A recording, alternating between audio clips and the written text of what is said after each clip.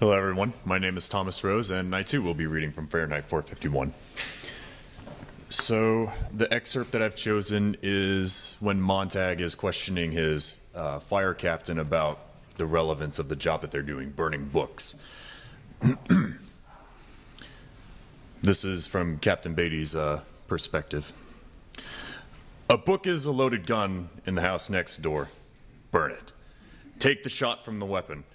Breach man's mind. Who knows who might be the target of the well-read man? Me?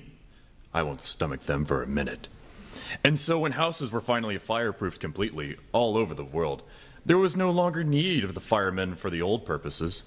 They were given the new jobs as custodians of our peace of mind, the focus of our understandable and rightful dread of being inferior, official censors, judges, and executioners. That's you, Montag, and that's me. You must understand that our civilization is so vast that we can't have our minorities upset and stirred. Ask yourself, what do we want in this country above all?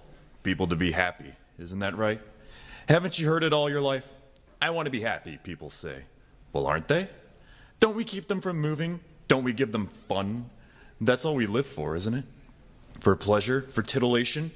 And you must admit, our culture provides plenty of these.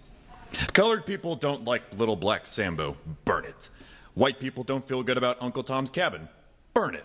Someone's written a book on tobacco and cancer of the lungs. Cigarette people are weeping. Burn the book. Serenity, Montag. Peace, Montag. Take them too. 5 minutes after a person is dead, he's on his way to the big flue, the incinerators serviced by helicopters all over the country. 10 minutes after death, a man's speck of black dust. Let's not quibble over individuals with memoriams. Forget them. Burn them all. Burn everything. Fire is bright, and fire is clean.